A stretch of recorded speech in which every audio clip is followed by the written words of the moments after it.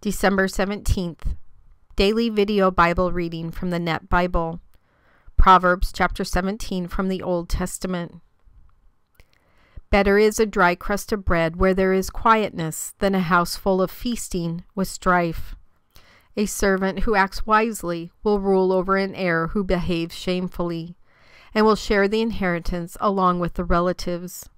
The crucible is for refining silver, and the furnace is for gold. Likewise, the Lord tests hearts. One who acts wickedly pays attention to evil counsel. A liar listens to a malicious tongue. The one who mocks the poor insults his Creator. Whoever rejoices over disaster will not go unpunished. Grandchildren are like a crown to the elderly, and the glory of children is their parents. Excessive speech is not becoming for a fool. How much less are lies for a ruler? A bribe works like a charm for the one who offers it. In whatever he does, he succeeds. The one who forgives an offense seeks love, but whoever repeats a matter separates close friends. A rebuke makes a greater impression on a discerning person than 100 blows on a fool. An evil person seeks only rebellion, and so a cruel messenger will be sent against him. It is better for a person to meet a mother bear being robbed of her cubs than to encounter a fool in his folly. As for the one who repays evil for good, evil will not leave his house. Starting a quarrel is like letting out water. Stop it before the strife breaks out. The one who acquits the guilty and the one who condemns the innocent, both of them are an abomination to the Lord. Of what use is money in the hand of a fool, since he has no intention of acquiring wisdom? A friend loves at all times, and a relative is born to help in adversity. The one who lacks wisdom strikes hands in pledge and puts up financial security for his neighbor. The one who loves a quarrel loves transgression. Whoever builds his gate high seeks destruction. The one who has a perverse heart does not find good, and the one who is deceitful in speech falls into trouble. Whoever brings a fool into the world does so to his grief, and the father of a fool has no joy. A cheerful heart brings good healing, but a crushed spirit dries up the bones. A wicked person receives a bribe secretly to pervert the ways of justice. Wisdom is directly in front of the discerning person, but the eyes of a fool run to the ends of the earth. A foolish child is a grief to his father, and bitterness to the mother who bore him. It is terrible to punish a righteous person, and to flog honorable men is wrong. The truly wise person restrains his words, and the one who stays calm is discerning. Even a fool who remains silent is considered wise, and the one who holds his tongue is deemed discerning.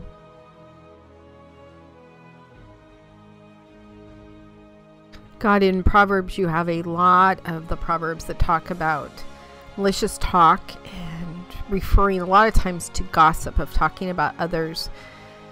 And this one is a hard one, I think. I think it's a hard one for people to remember. I mean, out and out, obvious gossiping. I would hope for the most part, most people would realize and acknowledge what that is and work to remove it from their life. But I think there's a lot of times this kind of gray area gossiping where it's still gossiping, but because it seems more like our day-to-day vernacular, we may not see it as that way. And so in verse 4, you say, one who acts wickedly pays attention to evil counsel. A liar listens to a malicious tongue. And in this case, it's talking about not only gossiping, but also being the one who's listening to it and not stopping it, listening to it and not doing anything about it. I try really hard, I don't always succeed, but I try really hard that if the person is not part of that conversation, meaning they're not physically there with me, I really stop and think about what it is I'm saying. Would I be able to say that same thing in front of the other person? Because if not, then it's definitely gossip without question. I should go to my fellow brother or sister in Christ and talk to them personally about this instead of talking to another person about it. And I think this act unto itself, gossip, causes so many problems besides the initial gossiping, the initial malicious part of it. It can ruin marriages by having people confide in somebody outside of their marriage. It can break up friendship because of the illusion of what was said and the harm that was done when it got back to the original person. It can also cause mistrust. So if you have a friend who gossips about other people, then there's a good chance they're gossiping about you as well. And so there's that trust level that seems to evaporate.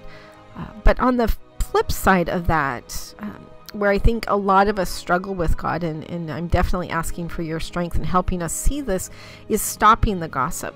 Of being able to say to a friend, even though we are obviously concerned about hurting their feelings, but being able to say to them, oh, I don't want to have this conversation because it's gossip. And that's a real struggle, because if we're friends, they should be able to hear that from us and understand, again, it's coming from a place of love because it's what you don't want us to do. And so we're trying to carry on that message. But a lot of times we know that our friends, if we said that, would be personally offended. They would be insulted by it and act out accordingly. So God, I ask for strength today. I ask for the right discernment and the right words in that discernment to say to our friends who start a conversation about somebody else. And it can be something innocuous as, oh, what did so-and-so say about me not showing up in the meeting, or something like that.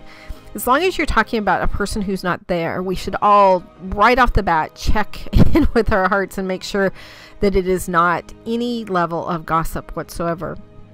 And then part two, allow us to find those words that we need to say to that person to stop that conversation. Whether it's, I don't want to have this conversation at this time, or I believe that we shouldn't be talking about this person unless they're here with us.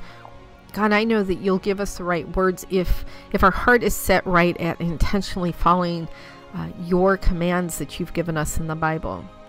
Allow us to be more in fear and in awe of pleasing you than we are in fear of pleasing our friends. And what will they think, or what will they say to us if we try and stop this conversation?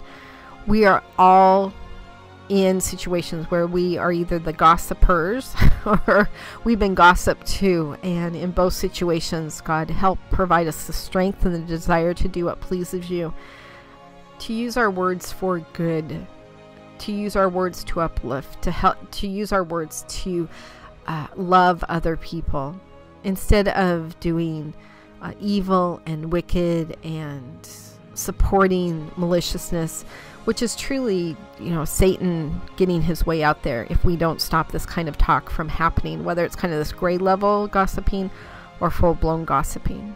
God, be with us in our hearts so that our words and deeds glorify you. I pray all this in your Son's name. Amen.